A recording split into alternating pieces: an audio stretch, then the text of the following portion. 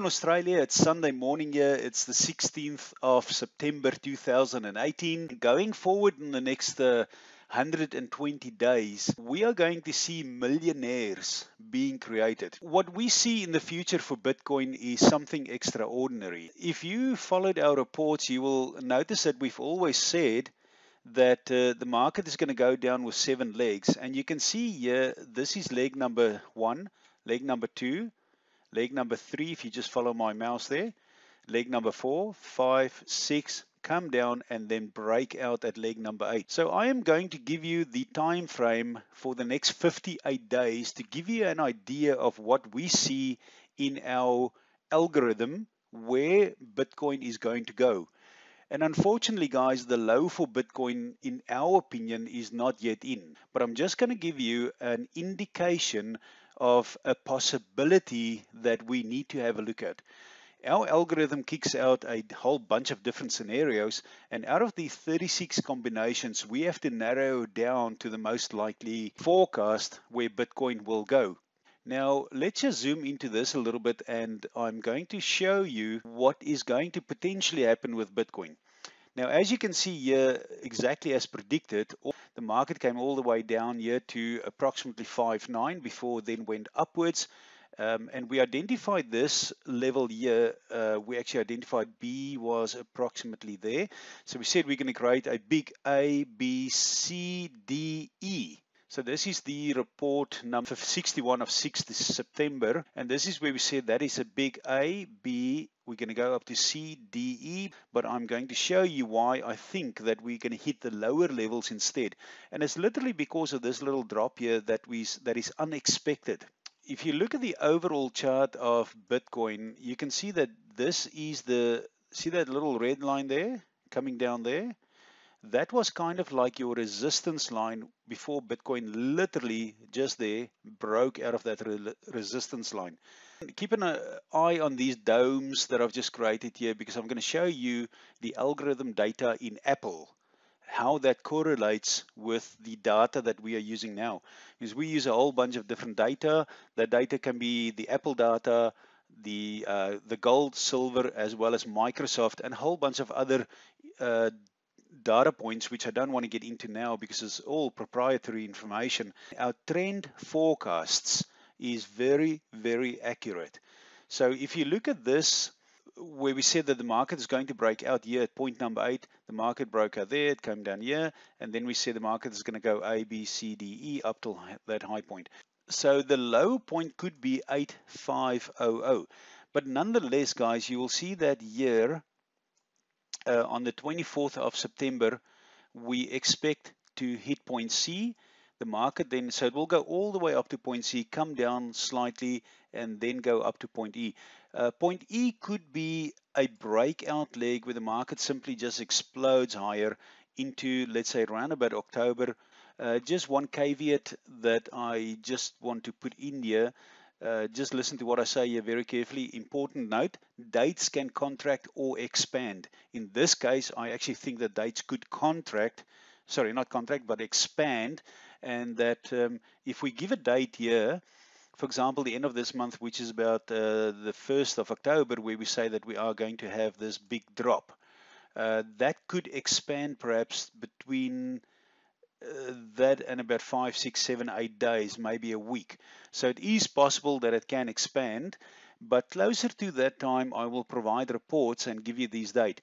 What really depends on how the next play is going to be here is this specific point C. Whether we reach the high point there or there, it really depends.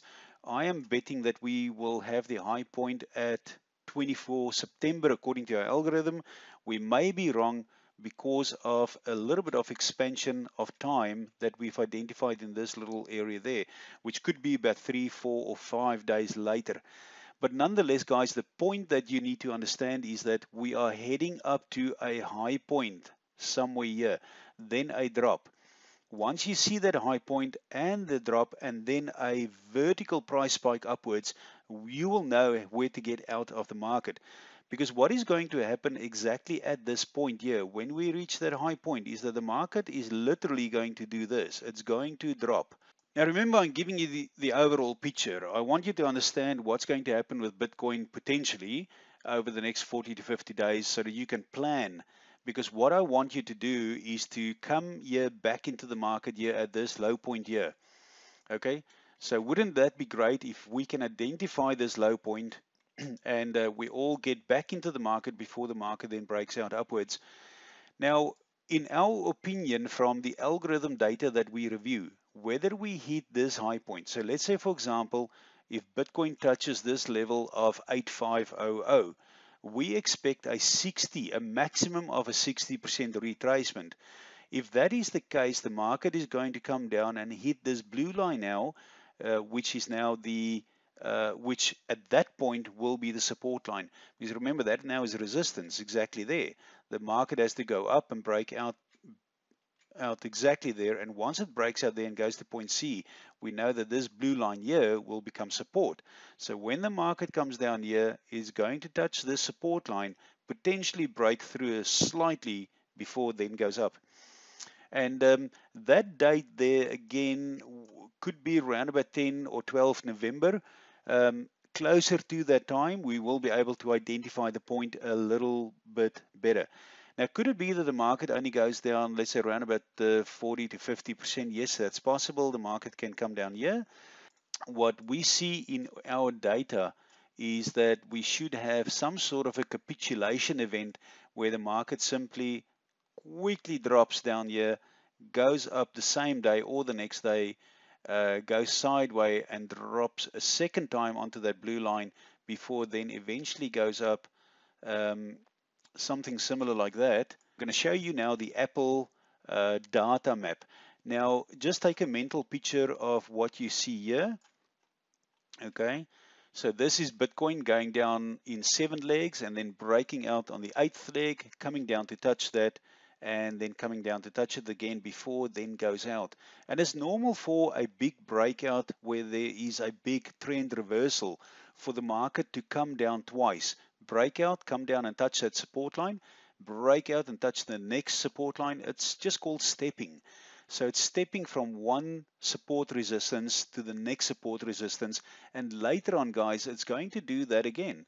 It's going to go as I show you. It's going to go up there and it's going to come back here again before it goes up. So that is step 1, step 2, step 3. Those steps just get bigger and bigger and bigger. And I wish I could show you what we see for December and January next year. I mean, massive, massive moves that will make you, by default, most likely a millionaire. And you don't need to have a lot of money. You just need to have the right coins. For example, Litecoin, Digibyte, Stellar, all those that I have on the Marius model portfolio. Now let's get into Apple. This is the Apple chart of 2013. Now we use the Apple data in our algorithm in some modular quantitative form. And you will also see that from this report here, this is report number 9 August, report number 56. In this report, basically, we show that the market is going to come all the way down. It's going to 1, 2, 3, 4, 5, 6, 7. It's then going to break out exactly there. And the market did exactly what we predicted. So here is the Apple chart that of 2013 in report number 56, indicating the falling wedge formation of Bitcoin. Apple and Microsoft, together with gold, are 2 major technology stocks and 1 physical asset class we follow, and we use the algorithm data in some modular quantitative form to. You can see here that the market came down 1, 2, 3, 4, 5, 6, 7, and exactly what it did with Bitcoin, it broke out there. And have a look at where my hand is now. I'm going to show you that little dome there, and I'm going to show you this little dome here. That and that is exactly what is happening with Bitcoin at the moment. After that capitulation event here, we expect Bitcoin to break out exactly what is done here, go to that high point there. You can see that the market here, just a little bit further where Apple broke out. And this is what I say, stepping stones, guys. There's 1 step, 2 step, 3 step, and it hops and makes these steps. It's up and down, up and down. And we are going to provide you that data. Now, if you look at this Apple chart here, we're not going to follow this exact path with Bitcoin. Bitcoin is a lot more stronger. It's approximately 10 times more powerful than Apple. 20,000 is going to look really small when Bitcoin reaches $1 million per Bitcoin. Guys, understand what I'm saying here. There are 21 million Bitcoins, period. There is no more. You can't go and print them. You can't create them. There's 21 million Bitcoins. Now, what do you think will be the value of the last 1 million coins? You are most likely going to pay $1 million plus for those last Bitcoins, maybe more. The market cap, in our opinion, from what we see in Bitcoin, is going to be a massive, massive amount of $7.6 trillion. Now, let's have a look at Apple.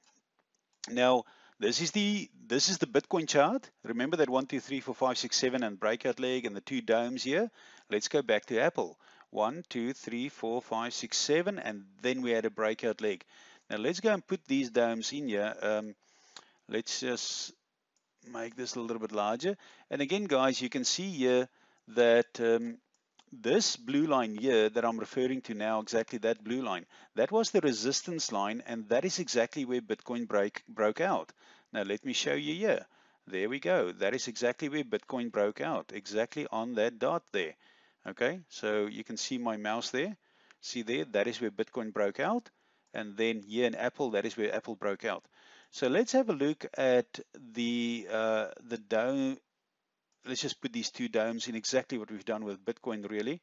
There you can see is the one dome. And we will put the next one in here.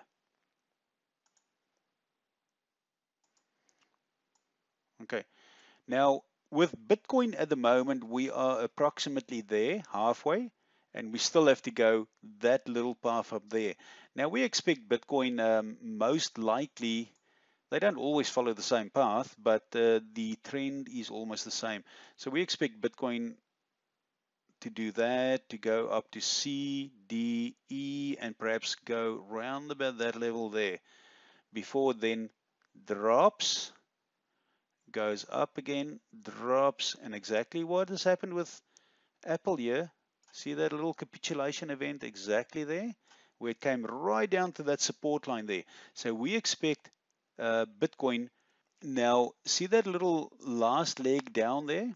So we expect Bitcoin also to do the same, where it comes down and then literally breaks out to go into November, December, and make higher highs. So now you can go back to report number, what was that again? Report number 56. And you can literally go and have a look at that chart there where we predicted that breakout, and it's going to follow the same path more or less. But come around here, it's not going to do the exact same as what Apple is doing. Some other events take place there that push Bitcoin extremely high. Now remember this, as we got here, and I've said that many times, that we overall, that we are in a bullish market. So if you were to go into a daily chart and you look at the whole market, the entire market is actually going upwards. Every year the market has gone upwards and upwards. So in effect, we are in a bull market overall. But when you zoom in the last 9 months, the market actually came down to a verge and a push out where it's going to break out. Now, a baby, 9 months before a baby gets born, so the 9 months has passed, and Bitcoin will be reborn and go to all new highs. So guys, this just gives you an overall big view picture of what we see in our algorithm. I thought I would present it to you, show you what we see, so that you have that big view picture as well. There's no need for fear. There's no need to be anxious. Imagine if you get out here, okay, and then get back in there. You've made a lot more extra value in your portfolios. Your coins have increased. So our business of here at Bitcoin Trend and Forecast is to identify the high points and low points, the extreme high points, extreme low points. If anybody who is not a premium member is watching this video, if you do want to become a member, just go to get membership there. We've made the cost very affordable to every single person, and our intent is to help everybody. It's only $24.95 a month. You're not going to pay $100 a month. You're not going to pay $1,000 a month, guys. You only need to pay one subscription fee and understand the market trend. Once you understand the trend, like we've been pretty accurate identifying 4, 5, 6, 7, the breakout, all these levels here. That's all you need to know, really, because you're going to sell high and you're going to buy low. Listen, guys, it's Sunday morning here. I'm going to get out on the beach, and I wish you an awesome day, and look out for the next report within the next 24 to